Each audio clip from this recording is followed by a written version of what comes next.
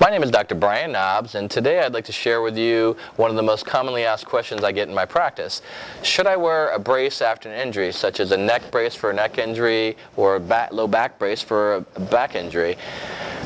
I like to relate that to the three phases of healing, which is the inflammation phase, the repair phase, and the remodeling phase.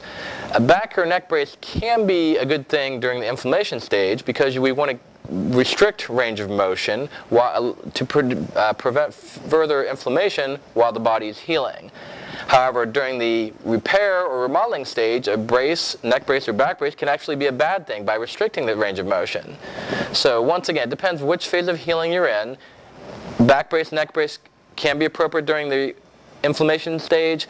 Definitely not a good idea during the repair remodeling phase of healing.